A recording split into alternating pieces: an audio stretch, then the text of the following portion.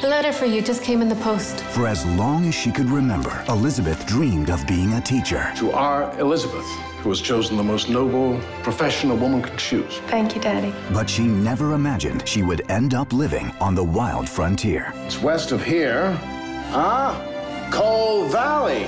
In the middle of God-forsaken nowhere. We all know Elizabeth is afraid of her own shadow. Until she found courage in a hidden family secret. Auntie Elizabeth. When I stepped off the train in Pine Springs, I was greeted by a small, precocious young girl named Pearlie. We finally arrived at the place I would call home. From Motion Picture Corporation of America. Let's begin then, shall we?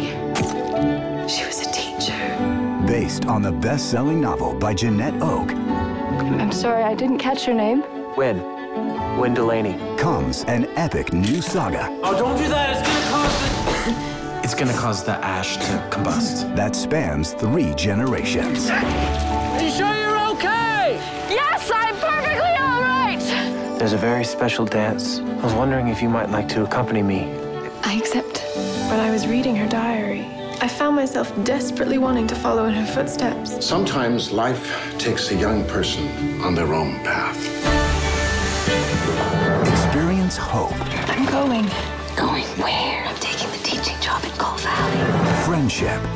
Better to be an adventurer than end up an old school mom. I can't imagine who said that.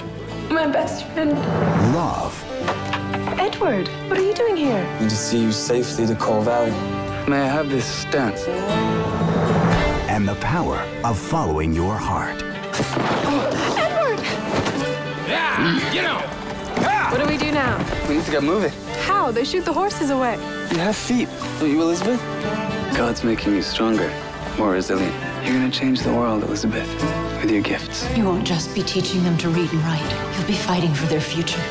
Maggie Grace, Stephen Amell, Poppy Drayton.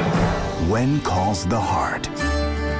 Directed by Michael Landon Jr.